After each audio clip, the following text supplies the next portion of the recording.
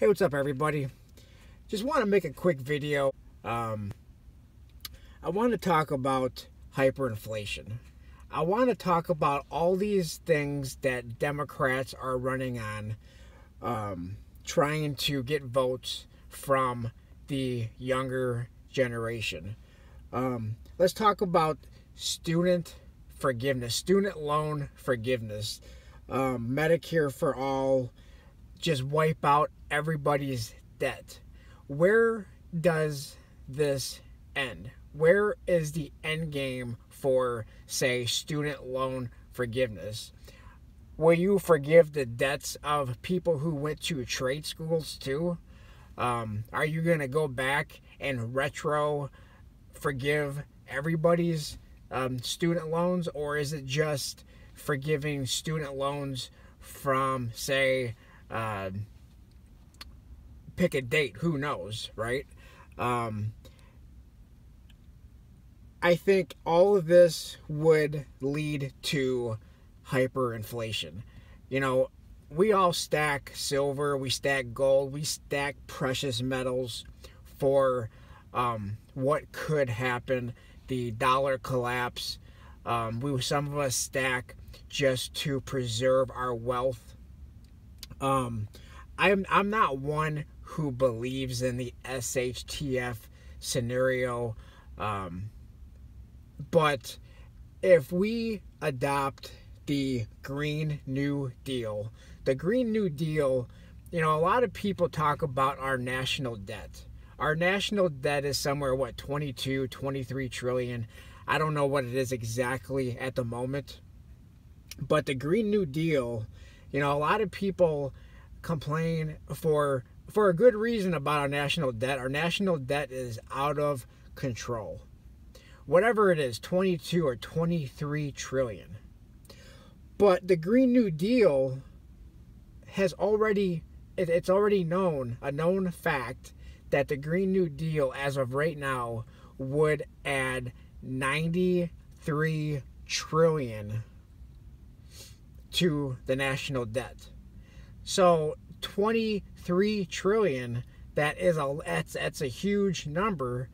Then you add 93 trillion to that 23 trillion. That would result in hyperinflation. Do you agree or don't you agree?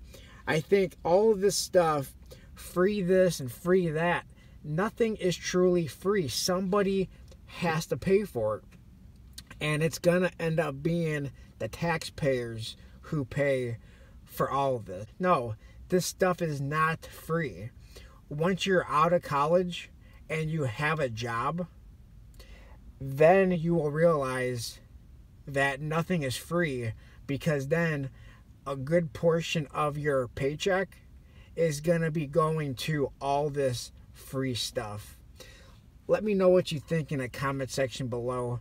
I know, you know, this is a controversial topic. Not everybody will agree, but maybe some of us can agree to disagree. But I think for the most part, I think most people who are watching this video will probably agree with what I just said. Free is not free. Free is costing a lot of people their hard-earned money. You know, responsibility.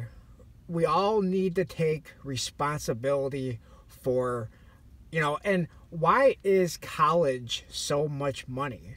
College is unaffordable for a lot of people. I agree with that.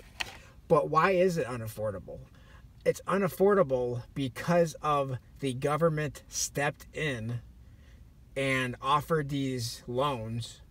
So college institutions know that they can raise the price to whatever they want, and they're going to get their money from the government.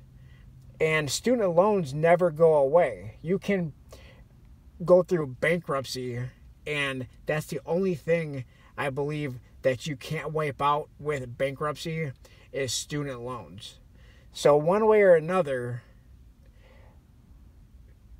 the government knows that at one way or another they're going to get their money, but colleges know that they're going to get their money.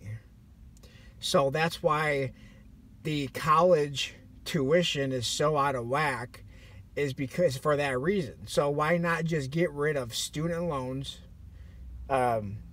government-backed student loans, and then when people aren't going and colleges aren't getting their money, the price will come down. That's my belief. So let me know what you guys think in the comment section below. Thanks a lot, everybody, for listening. Please like. If you don't like it, hit the thumbs down button. But please like, comment, subscribe, and I'll talk to everybody on my next video. Thanks a lot, everyone.